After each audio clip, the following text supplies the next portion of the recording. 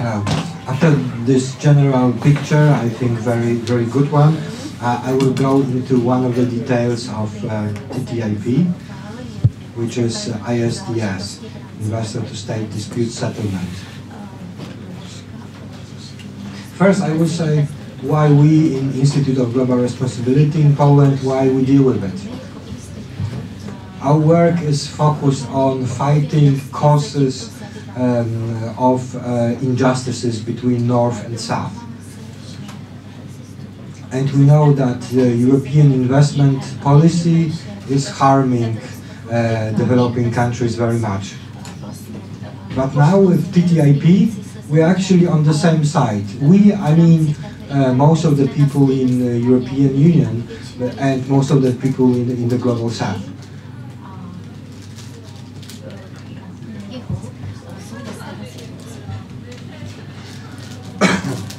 ISDS is arm, I would say, an arm of TTIP.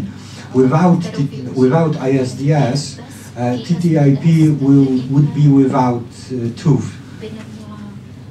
It is a way of how investors can actually influence the policies of sovereign states. First, how it started? It started in the late 1950s with a bilateral investment treaty between Germany and Pakistan. And for many years, it was not an important issue in international economic relations. But with the decline of WTO, which was being described by my colleague, the role of bilateral investment treaties is now increasing. Bilateral means between two parties. So it's fundamentally different to WTO, which is multilateral, which means it involves many states at one time. Because we have almost 200 countries in the world now, the number of bilateral investment treaties increased very sharply over the years. And it's now said that there are about 3,000 such treaties around the world.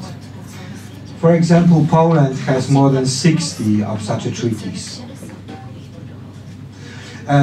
This picture shows a tendency of how bilateral investment treaties are being used to enforce investor rights, or I would say privileges. This is a number of cases which are being brought to investor-to-state dispute mechanism, and it's cumulative. So it shows the overall figure starting from 1980s. As you see, there is a sharp increase of cases when an investor sues a country. One very funny thing, I think, is that when you see the word known ISDS cases here, why it is said known? Because actually there is no one in this world who knows how many of these cases actually were. Because many of them are so secret that general public never hears about them. And they are also secret to international institutions. For example, to UNCTAD, as you see as a source of this graph, or to the European Union. When we had consultations of European Commission about ISDS in TTIP earlier this year, the Commission also used this term known cases. So it's even Commission does not really know how many of them are there. I will talk later about the secrecy. So who is actually being sued? As you see here, if you combine developing and transition countries, it's already almost 3/4. And this figure also includes countries like Poland and Czech Republic. By the way, both of our countries are among mostly sued by foreign investors in Europe. But as you see here, typical developing countries are also very harmed, and I will give you concrete examples of that. I would say for a country like Poland to lose, let's say, 10 billion euros, it's a lot of money. But for a developing country, it's much more. And then, who is using this mechanism? You see here the home states of investors who sue countries. So at the first place you see United States. So I think we can expect that US investors will be active also if TTIP will come into force. But also, if you see then other countries, most of them come from Europe. So I would say it's a tool used by US or EU investors to sue countries. And as you've seen it before, mostly developing countries or transition countries. And the whole dispute in Europe, which comes out now, is because Western countries will become victims of the system if the TTIP comes in force. They never had it before. So how the system works? First of all, the investment treaty arbitration, it is based mostly on bilateral investment treaties. Not only, there is, for example, an energy charter treaty, but in most cases, bilateral investment treaties are being used. For example, a treaty between Czech Republic and United States, or Poland and France. But there are a lot of things that you would not suspect could be in a system that is being called, that it is trying to bring justice. First of all, investors, they do not have to go first to domestic courts. So if an investor in Czech Republic feels that its profits are being jeopardized, it can go to a court, to a private court, without using the same justice system that every Czech company would use if their rights would be broken.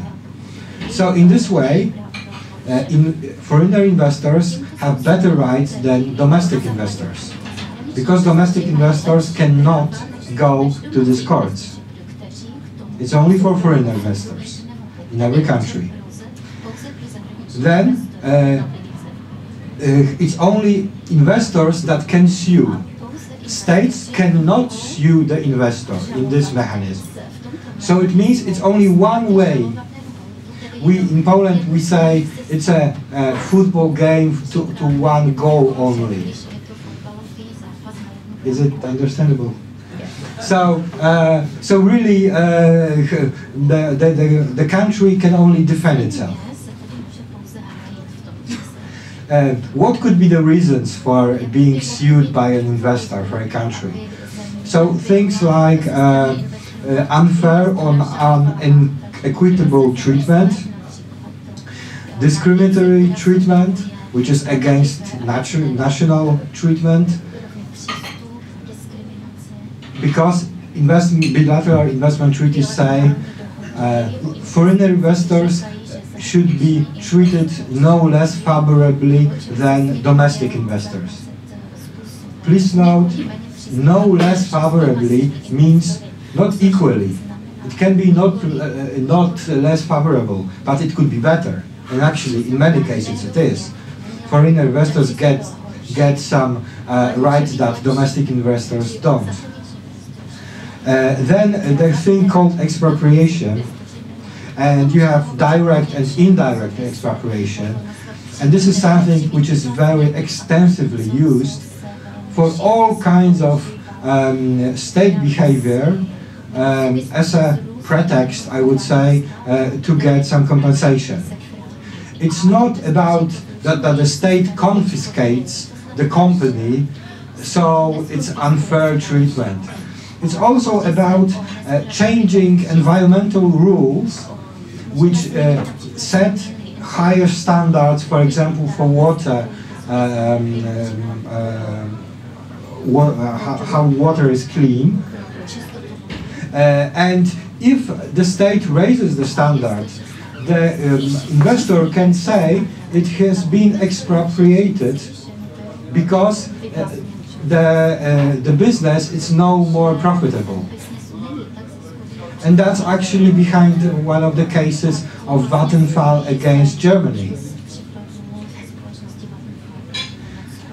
And then performance requirements, which are generally, for example, rules of how many items could be produced in a country.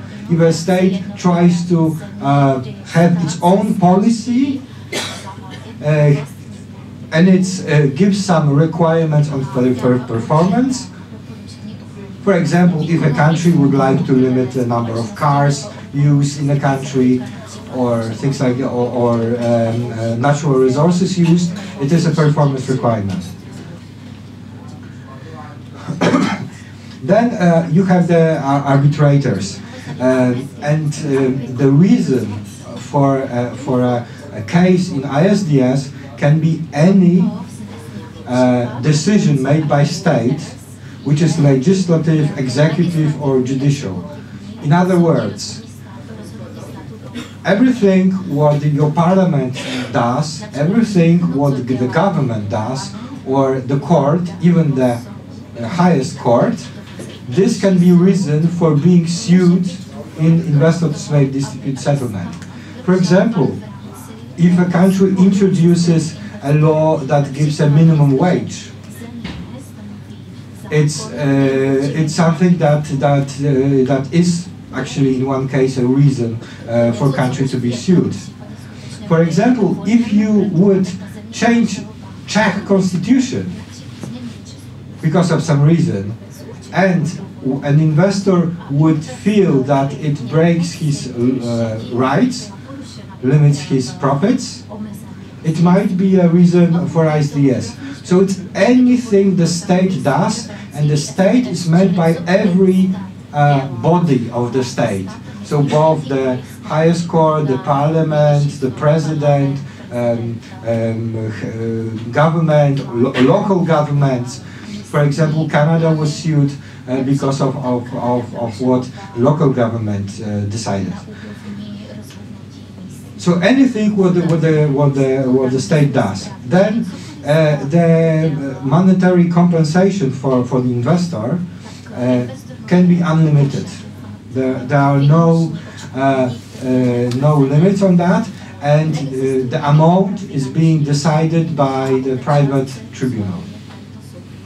And in some cases, for example, one of the well-known, the Vattenfall case, the amount of money is 4.7 billion euros. And then what is really surprising is that these private courts can decide on their own jurisdiction. Because bilateral investment treaties, they do not really detail all things related to disputes. And there are some areas that can be interpreted in many ways. And the judges in these tribunals, they can decide if it's their competence or not. Of course, it is very much different to regular judicial system.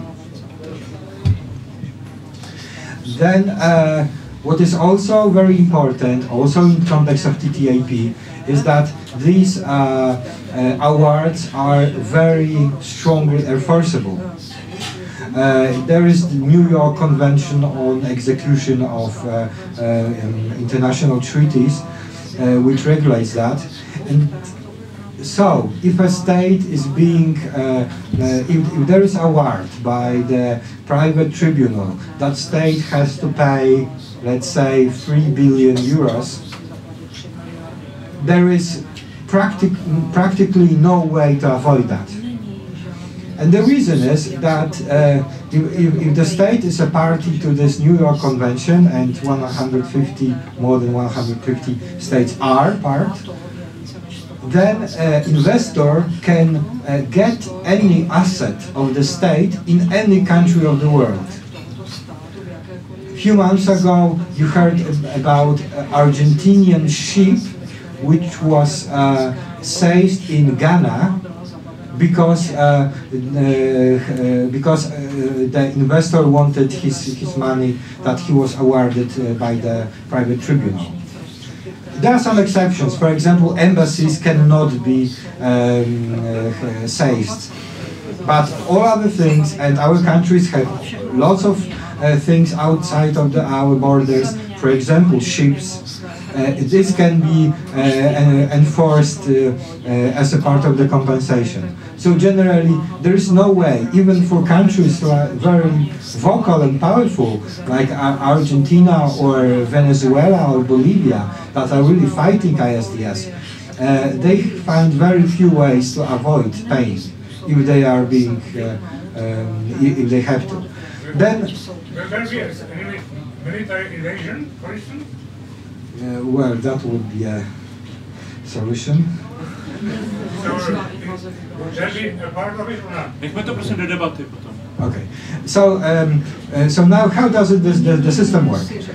So there is not a one court, a physical building where these cases are being discussed. Instead, you have rules and institutions that are administrating cases. And actually, two of the most well-known and most frequently used are ICSID, which stands for International Center for Settlement of Investment Disputes. And this is actually part of World Bank. And then you have UNCITRAL, United Nations Commission on International Trade Law.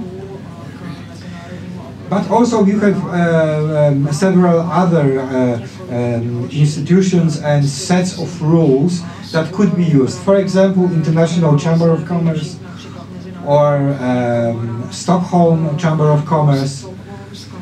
And the cases, they do not happen in the buildings of that institutions. They can happen everywhere.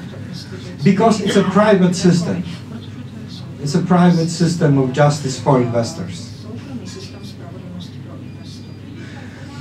So if someone says there is an ICSID case, it does not mean it is being discussed in New York, in World Bank, but it can be discussed, for example, held also, for example, in London or Paris. But these rules, they set a general framework of how the system works. Because as you see, there are several rules, and actually also some other business chambers of commerce could host such cases. For example, in Poland we have Polish Chamber of Commerce, and a case could be held also there, if bilateral investment treaty allows that. How does it work? Step by step. First, the investor informs the country that it wants a compensation. Recently in Poland, a month ago, we had information that another investor wants 100 million euros. Secondly, investor and state jointly select arbitration tribunal. And this comes from private lawyers who are experts in international arbitration and investment law. And in many cases, in most cases, there are three persons on that tribunal. One is being chosen by an investor, the claimant, so-called claimant, second one by a state, and then the third one should be agreed by them both. Then there are several years before the case is being concluded. They are secret. For example, there are some Polish civil rights organizations who fight for access to public information, and they go into court with Polish, one of the Polish institutions that is responsible for this. And Polish ministry gives as little information as it could. Why? Two reasons. One is that it is explicitly written in bilateral investment treaties that information can be published only if both sides agree on that. And if one side does not, it has to remain secret. Then, after several years, you get a so-called award. How this award looks like, you can see here, that's one of the pages. What was, this is a case, Servier, a French pharmaceutical company against Poland. It sued Poland for, as far as I remember, $150 million. And this is what is being accessible. Most of the most interesting parts are being, as you see, wiped out.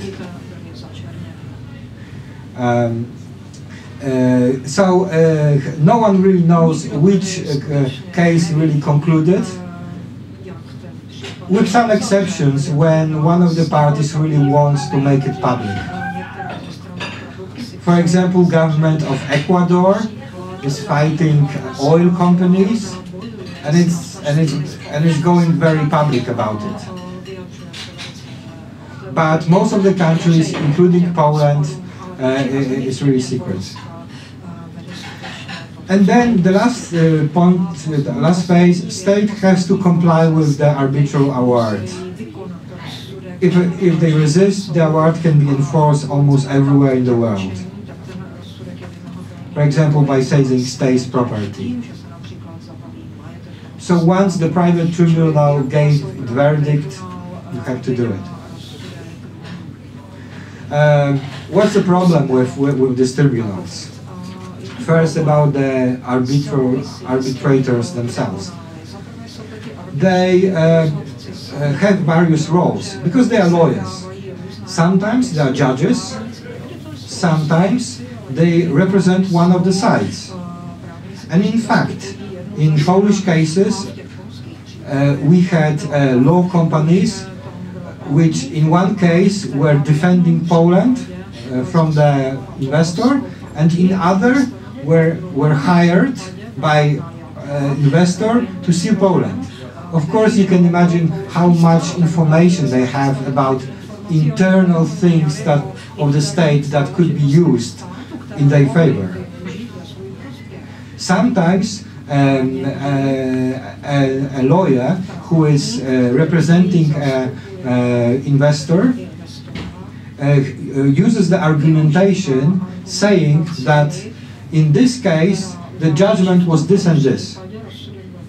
And the funny thing is that he was the judge who made that case. So you don't have a very simple and very obvious division of roles between judges and professional lawyers. Then the judges, they have financial interest in making the market bigger. The more cases there are, the bigger claims are, the more money they get. And their typical remuneration is up to $1,000 per hour.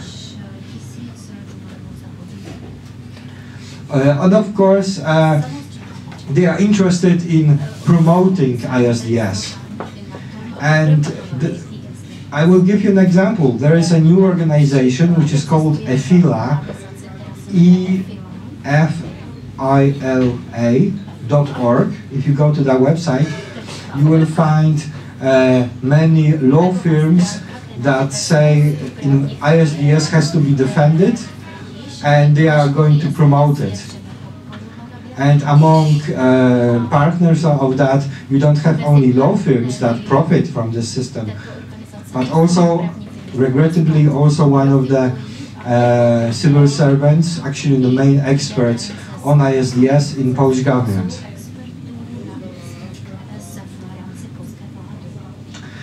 So there is big concentration of power among arbitrators. Actually, there is a very small group of judges that are involved in most of the cases. For example, only 12 arbitrators were present in on 60% of exit cases. You can find similar numbers showing that there are about 15 up to 20, 25 arbitrators who actually are involved in most of the cases all over the world. And this is a graphical example of that. I took it from the report of Corporate Europe Observatory and Transnational Institute. It shows names of specific arbitrators, and it shows in how many cases they were together with some other arbitrators. So if you heard about 300 cases, it is actually being decided by this very small group of lawyers. Then what's wrong about investor privileges in ISDS? First of all, I already told you that the investor does not have to go through a normal domestic court system. But investor actually can sue country parallelly in different courts by different rules. And it happened also to Poland. Sometimes, so for example, it goes to ICSID and it goes to UNCITRAL. And it happens sometimes that one tribunal says the state did not break investment protection and it does not have to pay anything, and the other tribunal says the state has to pay the compensation about exactly the same thing. Then there is a treaty shopping. If you have a multinational corporation and you work in many countries at one time, you can use one of your subsidiaries for the purpose of the case, ISDS case.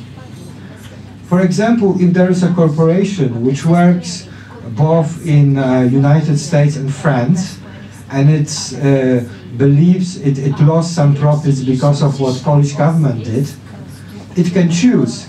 Will it use Polish-French bilateral investment treaty or Polish-US bilateral treaty, or one of many others that they have?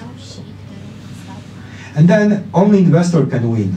You hear sometimes that in 40% of cases states wins.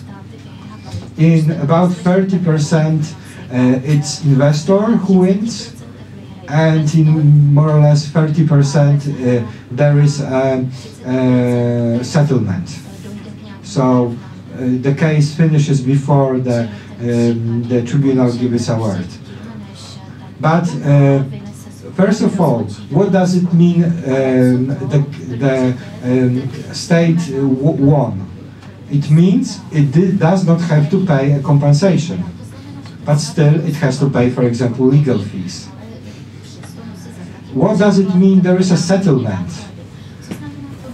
That it means that the representatives of state and representatives of investor somehow found an agreement that is suitable for both of them. So, for example, in Poland, we had a case of 31 billion euros, and it was settled. We have no idea, actually, how much Polish government actually paid. I can imagine it was probably not more than half of that, but still, it's billions. So if you hear only 40% cases are being won by investor, we can say it in the way around. In 60% cases, the state loses somehow.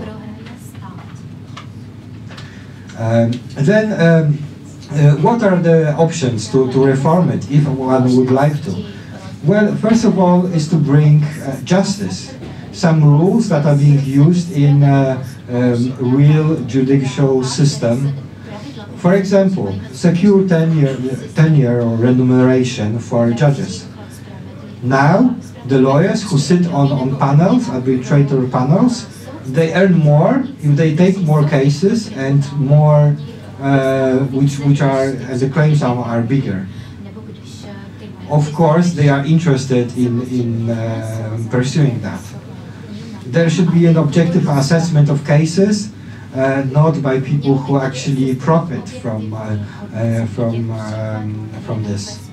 And of course, conflicts of interest should be reviewed in an independent manner, exactly the same as it is in normal courts that you have in Czech Republic, we have in Poland, etc.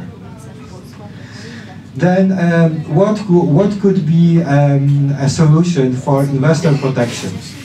Well, I would say it is somehow desirable that investors are protected from the most harsh actions by the state. There must be some way of ensuring that, for example, factories are not confiscated without any compensation. But you have much more options than only this ISDS. And I will focus on only one on this, which is, I think, the best. That's the International Investor State Court, a permanent court that would have all the rules of judicial system, and of course that would safeguard, that would have safeguard that the system could not be abused. There are some claims, some costs of that. Let's see, average claim is almost 500 million US dollars, but average award is much less. It's $76 million. Then some significant cases. For example, Ecuador has to have to pay $2.73 billion, and if you would make this kind of exercise and adjust its GDP to United Kingdom GDP, that would mean that as if UK would have to pay $70 billion. Well, if you would adjust this to GDP of United States, that would be as if the award would be half of $1 trillion. So it's a lot of money for a small and poor country like Ecuador. I could not erase it here. The Czech Republic case, probably you all know it. Did you hear about lauder tax? Maybe we can talk about it later. And there is a case from Democratic Republic of Congo, which is only 9 million. It's not a lot of money, $9 million. But on the other hand, it was 2% of the total government expenditure of that year. You know, so really a big blow to the public budget. Another example from developing countries, El Salvador, that is being sued for $300 million because its decision to ban open pit mining because of environmental and human concerns. Again, it's a lot of money for such a small country. That's about the costs. Maybe what's important, the typical case fees are about $8 million, I think. But there are some significant costs if a country is being sued very often. And you see examples here, like in case of Argentina, $12 million, or a very interesting case of Ecuador, which is being sued very often recently. It has spent almost $100 million only on legal fees. So it's not the compensation for investors. It's only legal fees, costs of law firms and tribunals. How our costs are shared, that's not really important. Something here important. Open letter from 223 civil society organizations from Burma, Myanmar, because EU is now negotiating its bilateral investment treaty with Burma. And so many organizations there, they are really against ISDS because they, well, for so many reasons, and it's listed here what are the reasons. Then, if we talk about TTIP, let's not forget about regulatory cooperation. Some people say it's even worse than ISDS because it actually makes TTIP negotiations eternal.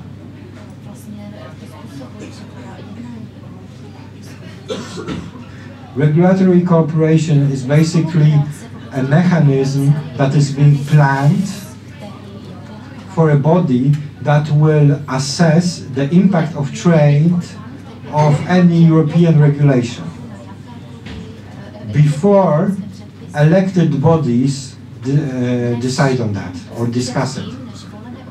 So, for example, if there are some projects of improving environmental standards or maybe GMOs, first the group of people, the regulatory council, would discuss, is it good for EU-US trade, before it's being discussed, for example, in European Parliament. And this would be permanent. So, regardless of what will be in TTIP and what not, we will have eternal body which will actually be first before even our elected representatives. And then I will finish here, but just for those of you who do not know it, Czech Republic is the third country in the world, most sued in the world, with 27 cases against the Czech Republic. I'm really curious if you know about these louder attacks. Then you see Poland, there are 16 cases, known cases. Actually, for several months I made an investigation and research, and actually I found 9 new cases against Poland. So actually, I think there are 25 against Poland. We'll publish a report on Poland and ISDS soon. Then, that's economics. Maybe who will benefit. But then, just last slide. There is a growing knowledge about it in Poland. In September, we organized a joint statement of Polish NGOs, and now we have 47 Polish NGOs and NGO coalition, which made a statement on dangers of TTIP, of course including secrecy of negotiations and including ISDS, and we are really against it, and we hope to reach 100 in a few months. And to make pressure on our politicians, which are otherwise very pro-free trade. Thank you.